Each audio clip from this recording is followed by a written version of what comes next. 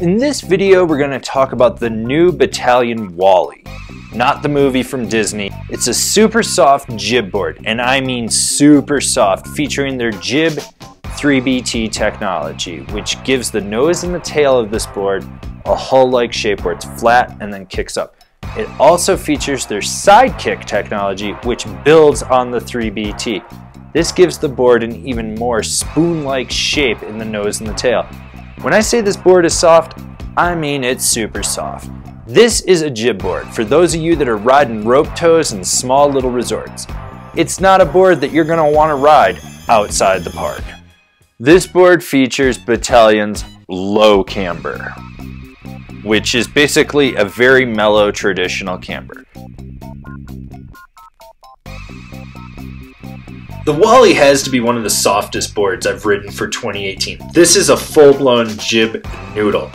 Soft tips, soft underfoot, soft center, a lot of torsional give to it. This is a board for really playing around on the snow, and you're gonna feel that.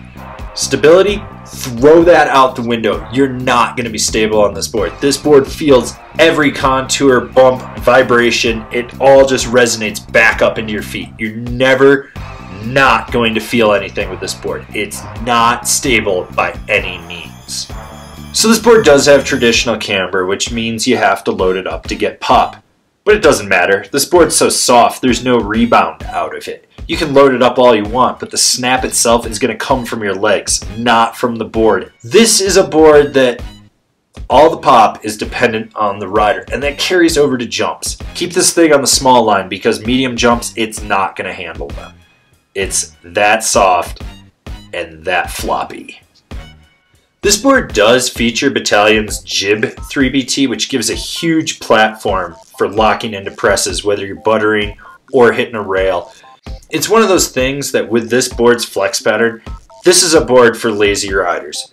You don't have to be aggressive to get it to lock into a press, whether buttering on the snow, a butter box, or even a rail. This is a board that's very, very easy to engage. You're going to notice it takes next to minimal effort and there's no rebound or snap. It doesn't fight you.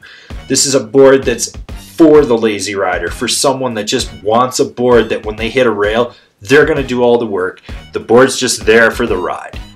Ah, fuck. Who let that goddamn little robot troglodyte in here? So you want to carve? This is not the board for you. Aggressive carves? No. Hard carves? No. Mellow carves? Maybe. This board's great for a setup turn or two. Maybe like a little swivel and sizzle slappy. The only way this board's meant to turn is if you're skidding it. Carves? No. Just no. That's all you need to know about this board is you just don't fucking carve with it. As you can obviously tell, the Wallie is made for a jib kid. Someone that's just going to press rails, swivel and sizzle, just wants something super, super soft. Personally, this board's way too soft for me. I would never have this in my quiver, but for someone riding maybe the Midwest or the East Coast that's just hitting park and mainly just rails, go for it. If you're riding urban, there you go. This might be an option for you. Otherwise, don't know what to tell you. Alright, so now you've decided what snowboard you're going to get and you're going to decide where you're going to buy it. If you're shopping local, awesome. Slap your local shop guys a high five and tell them they're killing it. But for those of you that are buying online, why don't you shop from one of the links we have down below. That way you support us and you get a deal on your snowboard.